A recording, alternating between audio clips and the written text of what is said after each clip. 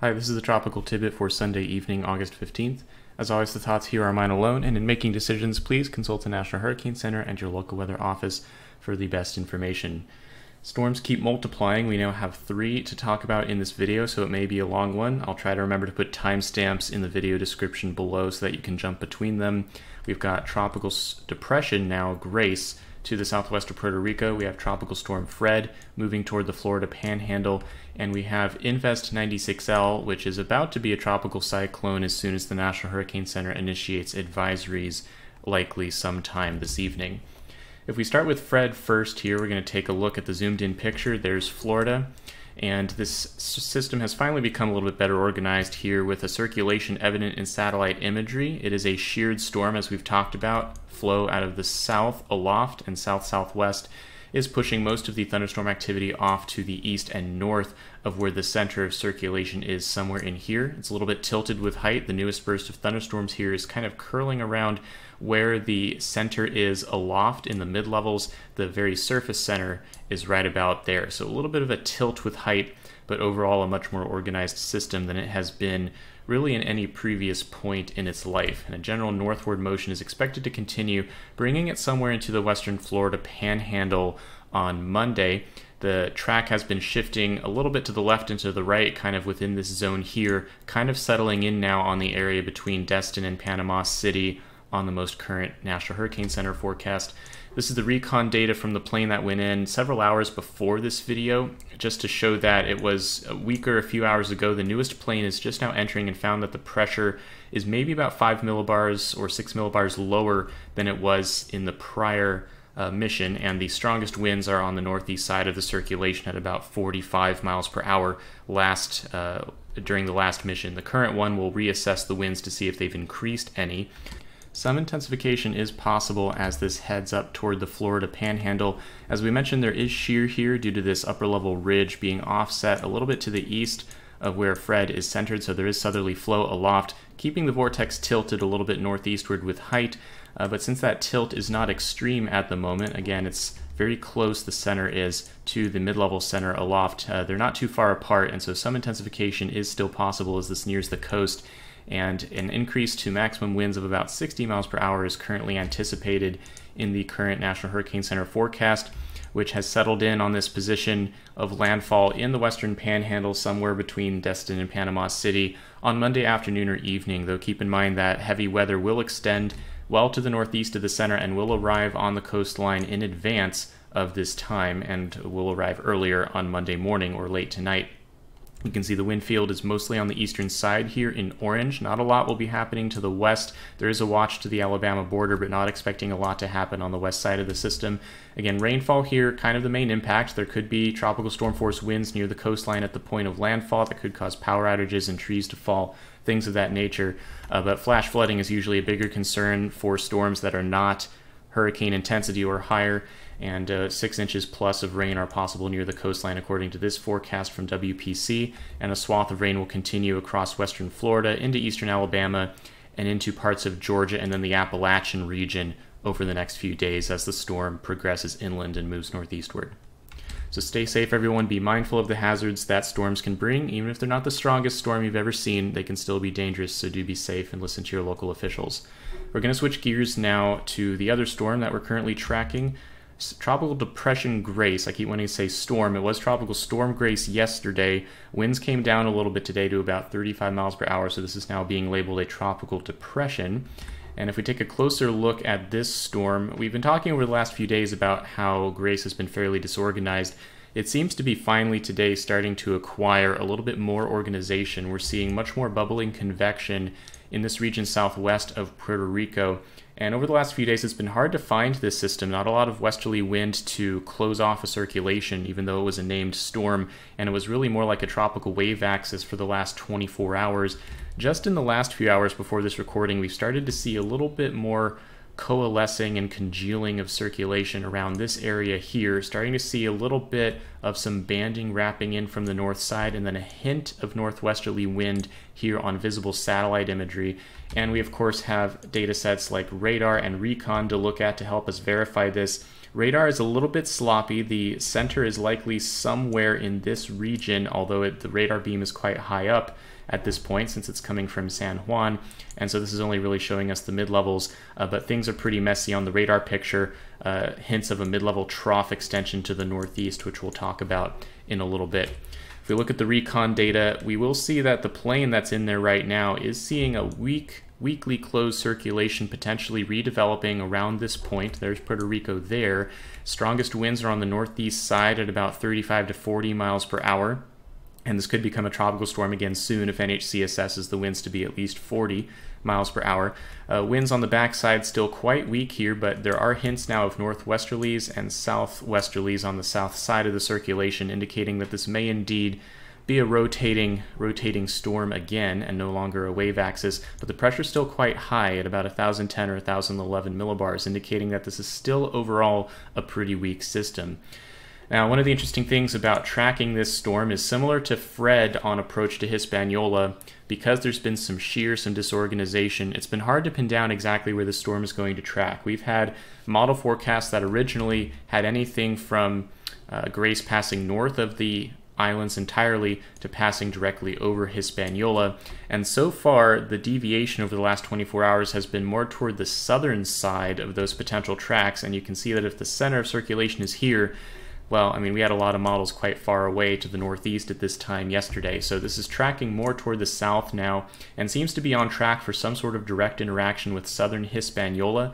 There is a chance now that it could sneak even fully south of the island, but it would take quite a feat to do that. One of the things I'm watching is if we look at the recon mission that was tasked with dropping upper-level dropsondes around the system, they dropped one at each one of these numbers in this huge track looping around Grace, and some of the dropsondes that are up here to the northeast of Hispaniola, to the north of where the surface center currently is, we can look at the profile from those, and what we're seeing is that although we have easterly wind at the surface, and you can see southerly wind at the top of the troposphere, which is associated with the upper level cirrus outflow, you can see that streaming there, maybe if you look closely, the milky white clouds from south to north there. So when the dropsondes were dropped there, they found that southerly flow in that sounding profile, so you can see that here, southerly flow in the upper levels, but below that, there's flow out of the opposite direction. The mid-level ridge that we talked about yesterday is generating a lot of northerly push in the mid-levels, and what this is doing is kind of pressing down and trying to force the system to stay farther south. And we talked about this being a possibility yesterday, although yesterday it was in the context of whether this would pass over the islands or to the north of the islands. It is within the realm of possibility that this still passes to the south of Hispaniola due to that northerly push, but it's really hard to predict that. Storms are notoriously hard to track in this particular part of the Caribbean due to the complex flow and interaction with tall mountains that happens here.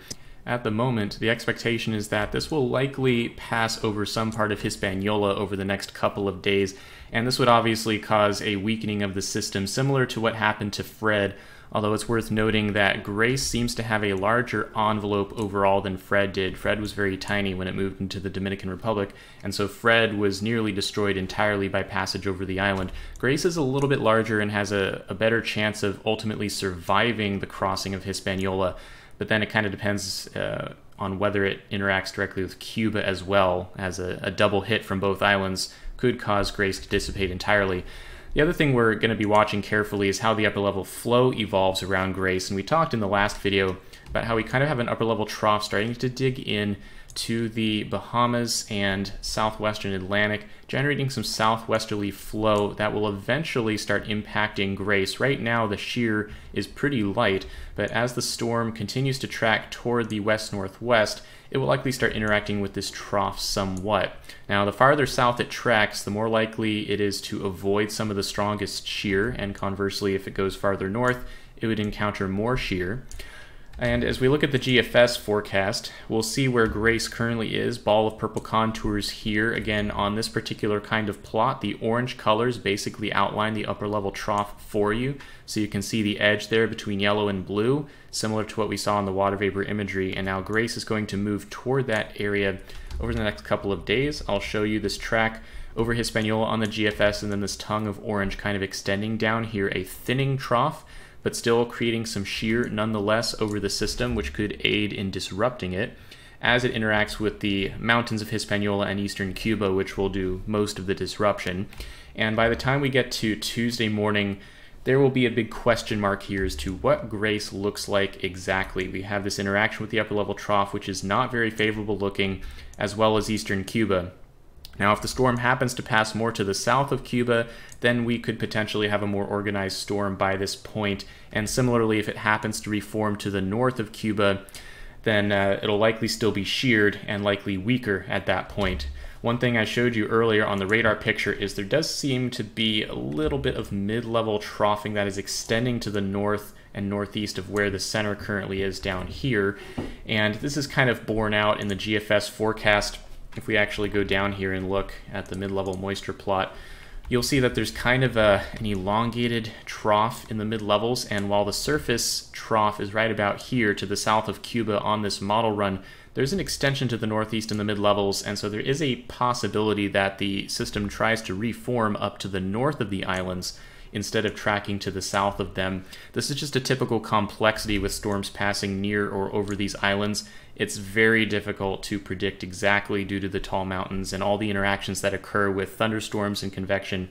And so this is something we'll just be watching over the next couple of days. A lot of question marks here until it gets past the islands, and we can see what it looks like kind of in this area here. Whether it's north or south of Cuba will matter a lot.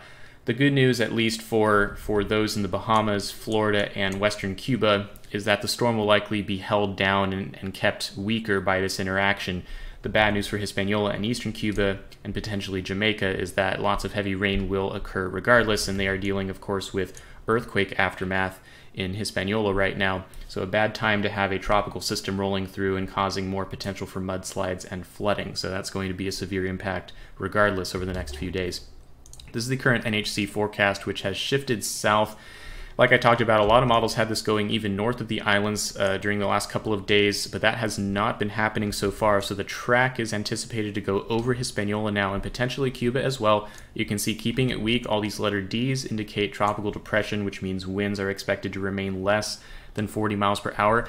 A great deal of uncertainty here. Like I said, if this happens to not be over land quite as much, or the wind shear doesn't impact Grace quite as much as it does in some of the model forecasts, we could easily see a system that's more organized here if it happens to be over water by Tuesday and Wednesday. A lot of uncertainty there for now, and of course that means uncertainty in the long-range forecast as well. Right now NHC has this coming back out over the Gulf of Mexico and eventually re-strengthening some by later in the week, but that depends a lot on what happens leading up to that point. So there's not a whole lot I can tell you other than the fact that the steering pattern kind of implies that this will continue northwest. You can see on the GFS the envelope of mid-level rotation. This general troughiness is kind of moving along to the south of this big ridge in the mid-levels centered off the southeast US coastline, and this is generally steering this kind of westward, and this could have an outcome anywhere from going into Central America if the storm deviates toward the south, or just into the Gulf of Mexico and continuing west somewhere. You know, whether it ends up turning north or going west, we couldn't possibly tell you at this point. It's too far in the future. But in general, we're expecting either Grace or its remnants to end up kind of in the southern Gulf of Mexico region by 4 or 5 days from now. So we'll be keeping a close eye on it. Got to get past the islands before we have a good clue at this point in time. No warnings out except for watches around Hispaniola. Rainfall the primary threat here with Grace in the short term. All right, we're going to switch back out to the big view, and we now have a third storm to discuss. This is Invest 96L, tiny thing up near Bermuda, which is the island right here. I'll show you the zoomed in loop here as the sun sets on it. This is a tiny area of low pressure that just kind of came up out of nowhere in a sense, a little bit of a circulation that formed up here and then developed thunderstorms as it has been sinking southward, kind of a weird track. And because it has developed organized convection, this is likely meeting the definition of a tropical cyclone now, albeit still a weak one. The surface center is right about here. You can see the clear rotation on visible satellite imagery at the end of the loop. But there is some northerly shear pushing down on it, so you can see the north side is pretty devoid of thunderstorm activity, and the mid-level curling is right about here. So we're seeing a southward vortex tilt at the moment. And the key for this system over the next few days will be whether it can hold together despite this northerly pressure on it, and whether the vortex will remain coherent, or if the mid-level just gets pushed off entirely and decoupled from the surface center in which case the system will weaken and potentially fail to intensify. This is the water vapor satellite loop, kind of showing this westerly jet stream up here, and then a little bit of a turn southward in the upper level flow there, creating that shear over 96L. And over the next few days, we'll be seeing this evolve. This is the GFS mid-level moisture plot. The closed contour here shows the surface center, and then you can see the mid-level wind barbs kind of show you the mid-level center decoupled away from the storm. Now, the GFS has not been representing the storm very well. It thinks it's weaker than it actually is because the storm just started forming. But this still gives you a good illustration of if the storm decouples due to the shear, this is how it could dissipate very quickly. As we go forward on the GFS, the system continues sinking southward. There's the surface center, there's the mid-level center, so you can see there's still some tilt there. And eventually this tilt starts to grow. So by the time we get to Tuesday evening, the surface center is just west of Bermuda, but the mid-level center starts really shearing off toward the south here and just basically leaves the surface circulation behind in the dry air. And so we get dissipation here. This would be a naked vortex without thunderstorms around it, and the mid-level center is totally gone to the southwest. And most models show this scenario playing out. However, models are struggling to represent this system right now, and since it's a little stronger than models think it is, there's a possibility that it is able to hang on despite the shear, and at that point it would be a stronger system that would likely track farther south instead of looping back to the north like this, and we would have a stronger storm located southwest of Bermuda in a few days. Remains to be seen whether we'll get that. We'll have to track it for about a day and see how it does with the shear that's currently impacting it. This is the GFS upper level wind flow showing that by early Wednesday morning we still have that northeasterly flow due to this big ridge off of the southeast United States. That's what's causing the shear, and that ridge extends down to the mid-levels, so we have a ridge that is also steering the storm kind of southwestward like this, and this is what causes that kind of odd track for a storm near Bermuda. Now eventually over time this ridge does weaken, so if we go out to 4 or 5 days we start to see the ridge axis kind of move southward and then weaken. So in theory, if the storm held together, we would see some sort of a looping track like this, and where exactly it loops really depends on whether it holds together. If it's weaker, it will be a shallower curl more toward the north early when the system decouples, but if it holds together we'll likely see a deviation farther to the south due to that northerly shear direction kind of helping it push southward due to the convective asymmetry, and we'd see a deeper curl here. But ultimately there's still some uncertainty given that the storm is just now forming, and we see a varying amount of model guidance kind of showing that loop. I don't have an official NHC forecast to show you yet. We'll likely get one soon given that the system looks like a tropical cyclone already. You can see that some models show a deeper track toward the west. This H-Wharf run showed a stronger storm, and so you can see it goes west for longer, and then the models that weaken the storm curl earlier. Bermuda's right here in the middle of that curl, so we could potentially see some impacts from gusty winds and heavy rain on the island as the storm tracks by there slowly during the next 2 to 3 days. So be aware if you live in Bermuda. We'll be tracking that closely over the next few days and see if it can survive or not during that time. That's it for now, everyone. Thanks for watching.